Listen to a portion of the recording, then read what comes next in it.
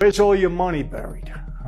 People, listen, I had a lot of money in foreign bank accounts. We made a lot of money, several $1 million a week. It sometimes was 5 to 8. Sometimes we made 12 million. Sometimes we made 4, but it averaged out 5 to 8, 6 to 10 million, somewhere around that every week for quite some time. You know that the Russians were my partners. And the reason I'm saying that, because I've heard some talk about the Russians. I want you to understand this. When I left and went away to prison, Rizzo, my partner, had become snitch, and he gave up the whole gas scam that he and I had put together.